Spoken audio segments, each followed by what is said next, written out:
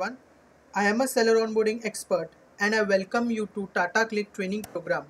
In this video, we will learn how to share the admin account access. This access can be shared by user management option and it can be shared at both admin as well as the slave level. Now let's visit sellerzone.tataclick.com and log in using our seller account credentials. Over here, we need to click on user management. Then we have an option called add new user. Over here, we need to fill all the details that is mandatory and marked in red asterisk.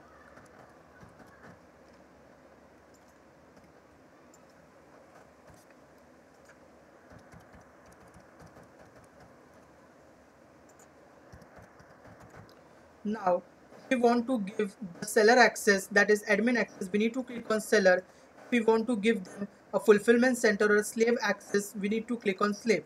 So in this case, I need to give the seller access to the user so he can perform the site's day-to-day activities. So over here, we can define the roles. I want my user to have all the access so he can become an admin. Then we need to click on save.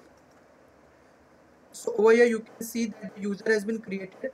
Now he will receive a password reset link on his registered email ID. He needs to just reset the password and then log in as an admin. With this we have learned how to share the access. Thank you so much for watching this video.